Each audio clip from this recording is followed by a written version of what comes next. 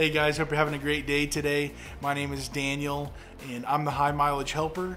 On this channel, my goal is to be able to help you learn more about the RV transporting industry, as well as give how-to videos for your truck, and then give recommendations along the way. And so if this is our first time meeting, just consider subscribing, hitting the like button if you get good value. And in today's video, I'm going to be sharing with you how you can replace your rear differential fluid in your truck coming up.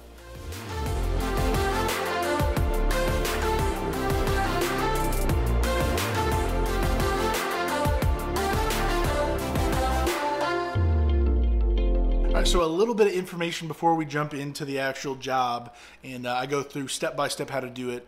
If you have a Ram 2500, 3500 with this axle in the rear, the 11.5, if you have it from year 7.5, so 2007 and a half to 2018, the interval says it's supposed to be 15,000 miles or 12 months. If it's in a severe category. So the question is, what is severe? How much is severe use, or how hard are you going? They are recommending literally every 15,000 miles. So if you're a transporter like myself, 15,000 miles is a month and a half maybe. So that's kind of, I think that's a little overkill.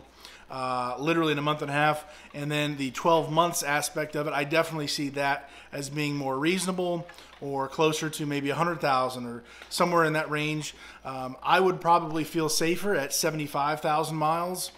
This is just my thought process. I know lots of guys who literally just never replace their fluid until something bad happens. I don't want to go that far. But I would say either at a year or 75,000 miles, which would be less than a year for us, for me, with all the towing that we're doing. And that fluid's constantly going. It's constantly being used up. The lubricity is probably breaking down over a period of time. So I would just advise you, every time you do an oil change, pull that plug out, put your pinky in, make sure there's still fluid in it. Make sure it's not nasty, muddy, dirty black. That it's actually looking good, looking clean to the best of its ability, and just keep an eye on it. This is a dangerous thing to have a problem with. So make sure your fluid is good, make sure there's no leaks, and just wanted to cover this interval picture and what it actually looks like. So if you're planning on doing your interval at a certain time, either in months or in miles, just make sure you keep up with that. Make sure that your maintenance plan is strict, that you're checking on it regularly every month, or oil change, whatever that may look like for you. And so we'll go ahead and jump into the video, see what you actually need to do the job, and then we'll get into it. All right, so what you're going to need to be able to break those bolts, they're 13 millimeters. So right here I have a 3/8 drive with a short 13 millimeter. I also have my torque wrench here. This is a half drive, so I've got the 13 on there as well. It's free and clear in the rear to get these bolts, so this will be a simple job to do. 13s using this, and then the actual seal to replace this as well. I got this from O'Reilly Auto Parts, so go to any auto parts store, is probably going to have it. I'll put a link in the description if you want to just order online. I'll just have that option for you if you want to make it easier on yourself. But we'll go ahead and get into the video. So here it is. It's your 14 bolt rear differential. 13 millimeter socket is what you need. And we'll just go ahead and get these loosened up and start draining it. I've got my pan down here below, and we'll go ahead and get into it.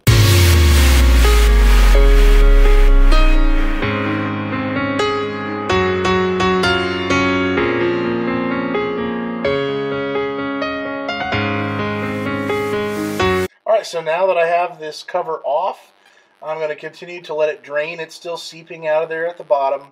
I'm going to clean up the 14 bolts that we just took off. I'm going to inspect them, make sure they're still good, and then clean up the cover. I'm going to inspect the magnet on that cover as well. Make sure that this is all cleaned up, ready to go before we put the new seal on, and then button it all up. Alright, so let's go ahead and pull this plug and see what the magnet picked up, see where we're really at with all this. Let's see here. Alright. So we have a bit here. It's pretty fine. Yeah. So we'll get this cleaned up. It has been, like, I think close to 100,000 miles since I've actually replaced this. So we'll go ahead and get this cleaned up, and then turn this around and get this cleaned inside.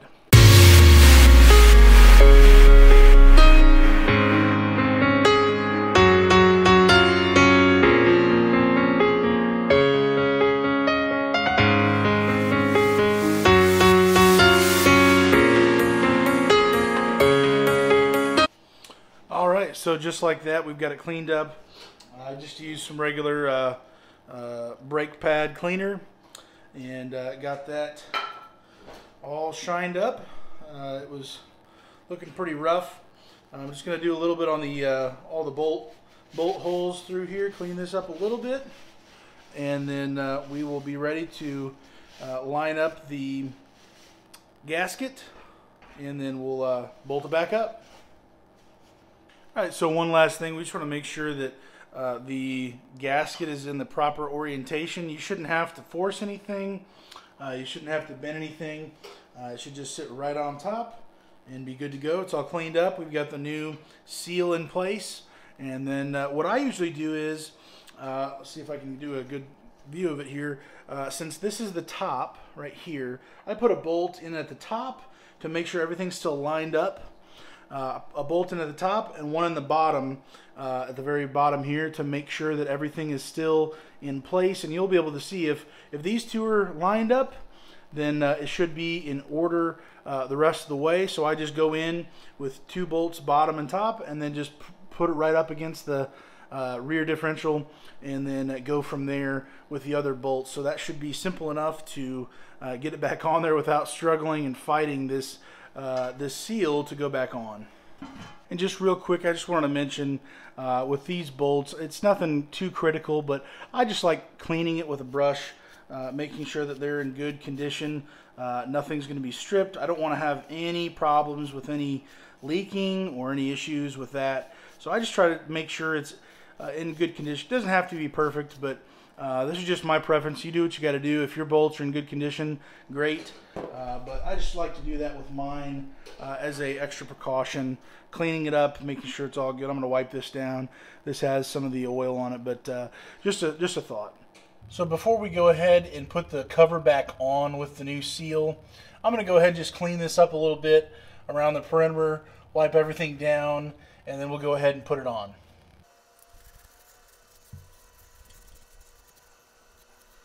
So as we go ahead and put this back together, the bolts that we've got here, it looks as if from the factory there was already some Loctite or something on there to keep it securely in there, to make sure that it doesn't break the seal or lose fluid.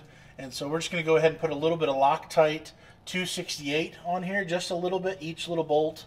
That's kind of a lot right here, but just enough to get it in there and keep it secure. So I'm going to go ahead and put these 2 in the top and the bottom, and then go from there.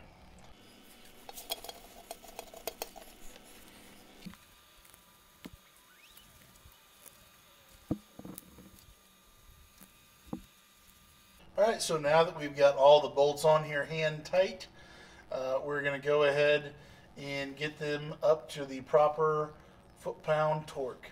Alright, so the torque spec for all these bolts is going to be 30 foot-pounds. So I've got my torque wrench here, and we're just going to get all these up to 30.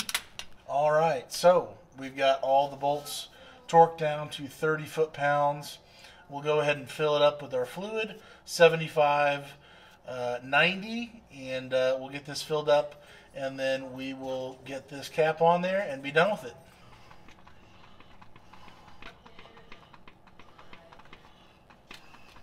So with the fluid fully topped off in here, which you know it's topped off when it starts coming out of this hole right here. So you just put the plug back in. I think this gets torqued down to 30 foot-pounds. Don't quote me on that. I can't remember for sure. You can look it up. But put the plug back in. And what I usually like to do is overnight I set something out underneath it just to see if it will drip on top, cardboard or paper towel, whatever that's held down, just to see if there's any slow leaks on the bottom here. This will wrap it up for the rear differential fluid change. So hopefully this was a help to you as you are trying to get your maintenance done on your truck. This is the first time you are doing this type of job, and you're going to try it because you actually watched this video and you feel confident enough to try it for the first time. Let us know down in the comments below. That'd be super cool to see and be encouraging to me as I'm putting all this effort into the video. That'd be awesome to see that type of thing afterwards. So let us know down below. Also hit that like button if you got good value. And also, if you would do this for me, I've got a survey down in the description below. That survey goes straight to me. I read every single one. And it would be super encouraging to see what you guys like about the channel, what you don't like, if there's something that I can improve on, or many things, I know there is, things that I can do better at. And so if you could help me find a better way to help you, that'd be awesome in this whole thing. And so again, I just appreciate all my viewers, all you guys who are subscribed. It's so exciting to see the channel grow, and I'm excited for what's ahead. But anyways, hopefully this all was a help to you. My whole goal, being the high mileage helper, I just want to be a help to other people. God has helped me so much. He's changed my life. And if we met years ago, we would have a drastically different kind of conversations rather than the type of videos that we make here that I try to communicate with you guys. When I was 9 years old, I trusted Christ as my Savior. Shortly after that, my parents divorced. And really all the way up through high school and in my freshman year of college, I had a lot of hurt, had a lot of anger, a lot of pain. I blamed God for it. I blamed, family. And I was just a different person at that time. I finally just kind of dropped everything and just said, Lord, I can't do this life anymore. I have so much anger, so much hurt. I just can't keep dragging it behind me anymore. And you're the only one I've ever allowed to be this close to my heart with. And I just said, Lord, just whatever you want me to do, whatever you have for me, I'll do that. But I'm trusting you with the rest of my life, whatever that means, whatever that looks like. I'll do anything you say, but I'm surrendering the rest of my life over to you. I've already given my trust at salvation in Christ, Him dying on the cross, paying for my sins, and from there, He took my heart that was hard and the opposite of a helper. Just stone cold, and He began working on that. And it's been years now since that started, where I already trusted Christ. I knew I had a home in heaven because of Christ, but I finally just kind of gave up on myself, and I just said, it's all you, it's all Him. And since then, he's changed my heart from the inside out, and that's why I'm really here today. That's why I want to keep making these videos, helping you guys, but also unashamedly pointing you to Christ, because He is the difference. He is the thing. He is the person who's changed me from the inside out. And I care for you. If I didn't care for you, I wouldn't talk about Him. And I love you. I love Him. And I want to be a help to you any way I can, spiritually and with your truck. And so anyways, I hope this has helped you. Hope you can kind of see my heart in all these things. This is important to me, and I hope it's important to you. If you have any questions, let me know. I'll be able to spend the time talking with you any way I can.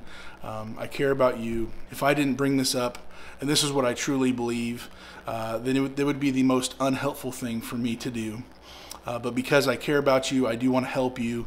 I do want to point you to Christ. Christ's sacrifice on the cross is the only way to pay for our sins. We are all guilty.